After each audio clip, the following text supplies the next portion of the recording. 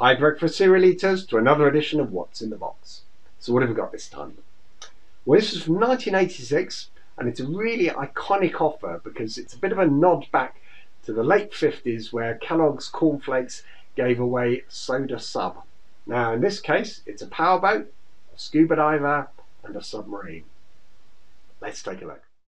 It's reminiscent of with one of their very first promotions, which was the atomic submarine. Now this one actually features a boat, a sub and a diver, as you can see on the bottom there.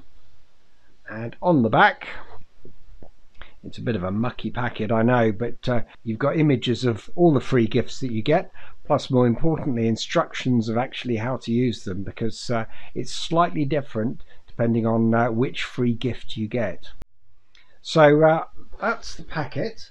So when you open the packet, this is what you got in terms of if you got the boat. They came in 4 colours, so you've got green, yellow, red and blue.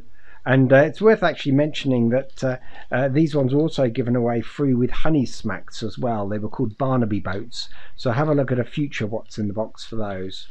But you'll see they come on these sprues. And then when you actually open it up, you cut the sprues off. And you've got basically a top and a bottom which you can push together to form the boat.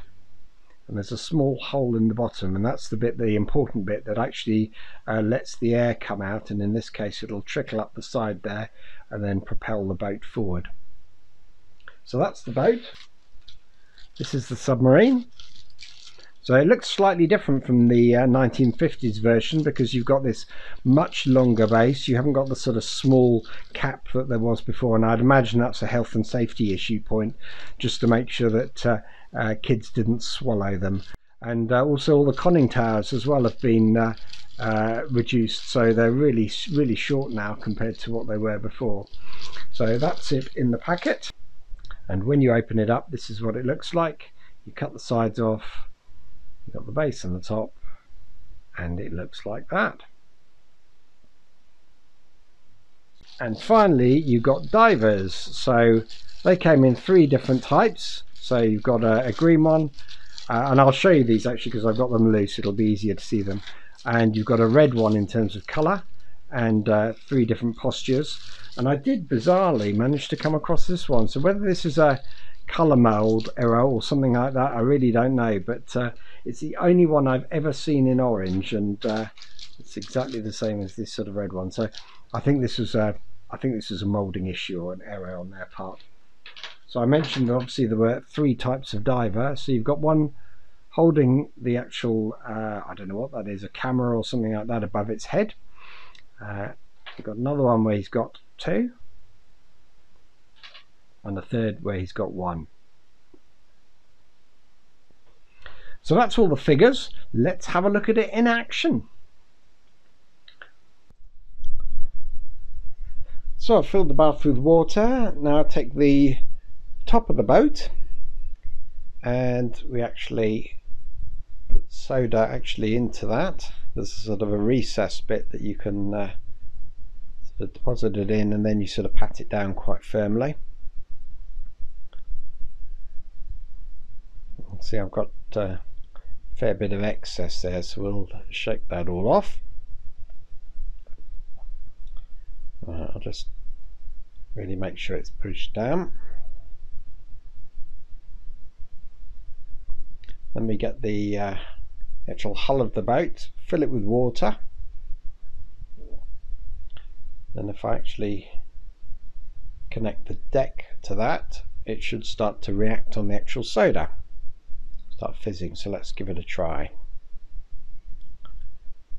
It's not, oh look, there we go, there's bubbles coming out. So as I was showing you earlier, those bubbles come out and they'll sort of rise up the back and then cause the boat to move forward. Well, it's not moving forward at particularly great speed, but it's certainly reacting. It seems to be working, which is quite fun. I'm going to just zoom in a bit better now so you can see it actually working. So that's the boat. So this time I've had to put some baking powder into the base of the sub, put a small depression, and get a drop of water, drop it on, connect the two bits together, put it underwater, shake it, and then watch the sub go down and up. Let's see what happens now.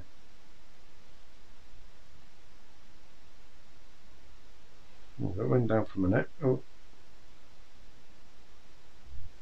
I don't think I got rid of all the bubbles as well. There we go. Sinking again.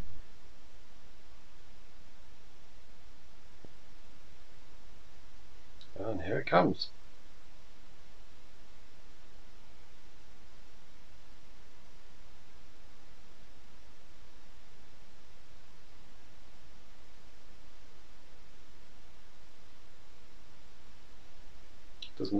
Doesn't look like it removes the bubbles easily after it's risen, but a bit of helping hand.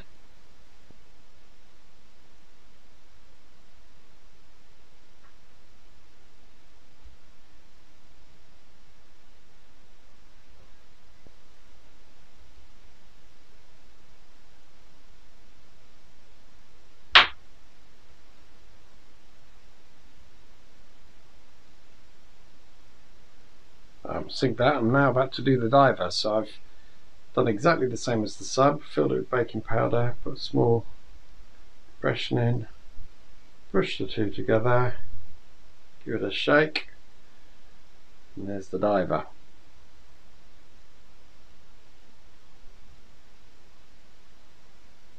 It's a bit more energetic than the sub. I think I've got air in the handle, which probably is not helping.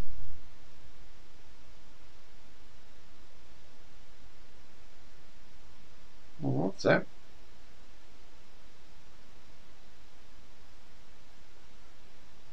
Actually, this works a lot better. I think the obviously the handle is meant to, I think, hold an air bubble in it so that it always remains upright, but that works quite well, that one. So brilliant set, this one. It was really fun to actually try it out for the first time ever, and nice to see it actually worked. I think the diver is probably the best of the bunch there. And if you're interested in this and other cereal items, then please subscribe to this channel, like and share it, or visit my website cerealoffers.com, click on Kellogg's and then Cornflakes.